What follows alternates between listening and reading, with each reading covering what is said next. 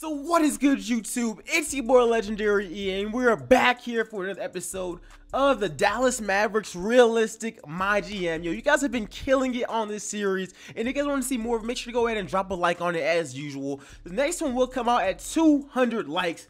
Now, in the last episode, I did discuss, because obviously we want to keep this realistic, but we gotta trade Wesley Matthews, and this is going to be a trading type of episode. We're going to make a few moves here. Wesley Matthews is a very good player.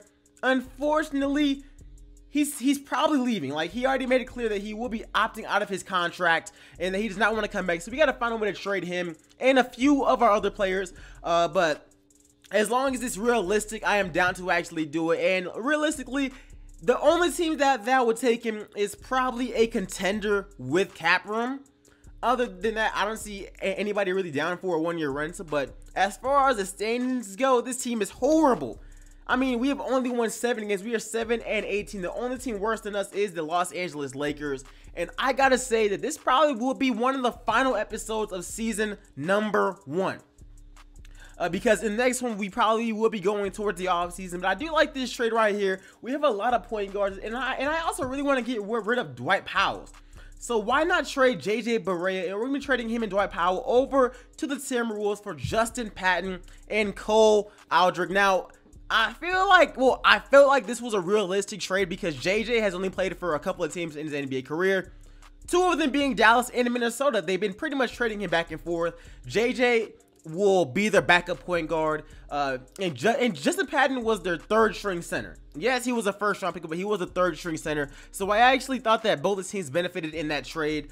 So we went ahead and we made that trade. Now, I also got offered this trade for Wesley Matthews, and that was Kenneth Faried for Wesley Matthews and a 2nd round pick. Now, I hated this trade, and I didn't know if it was even realistic, and I wasn't going to take it regardless, so I went ahead and I passed on it.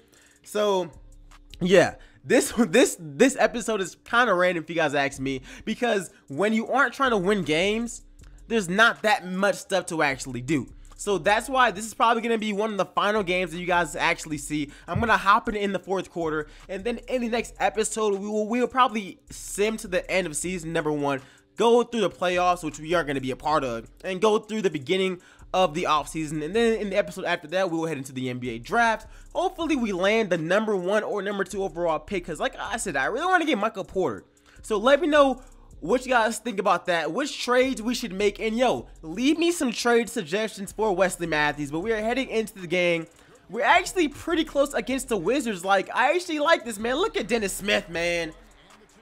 Smith has been playing amazing in his rookie season, y'all, and yo, I see a lot of potential in him. He's averaging like 16 points a game, around like 3 assists. Those assist numbers are probably going to be going up next season when actually he gets another player to pass to. Hopefully it's Porter, but I see a lot of potential there.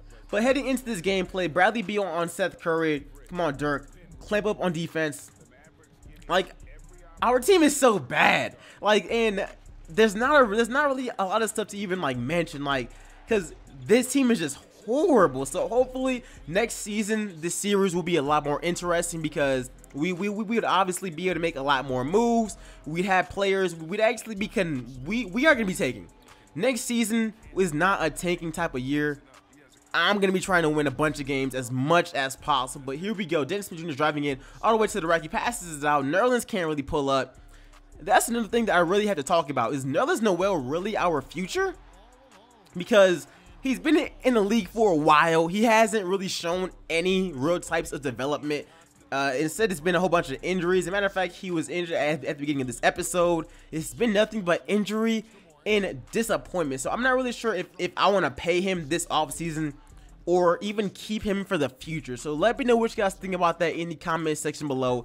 At this point, we have blown our chances of even winning this game. Like, realistically, there's no way that we are beating this Wizards team at all. We pretty much choked away our chances, but there's Dirk with the spin move. So just a really quick video, pretty much an update on what was going on with the team. But anyways, I hope you guys enjoyed this video. Like I said, really quick video just to give you guys an update on what's going on with the team.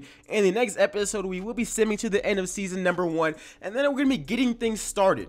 Like, actually making moves to make this team a lot better. Realistic, of course. I'm not going to make any blockbuster trades or blockbuster moves like that. But anyways, hope you guys enjoyed this little video. Make sure you go ahead and drop a like on this video and subscribe. And tomorrow will be a double upload. So if you guys, whenever I upload the Mavs Mygm in the morning, if you guys get those 200 likes fast, I'll just go ahead and drop the second one in the afternoon. And if you guys don't get it before then, I'll probably just upload a reboot or something else like that. But anyways, I will see you guys in the next one. Hope you guys enjoyed this video, and like I said, leave me some suggestions of what this team should be doing, and I will see you guys in the next video. I'm out. Peace, y'all.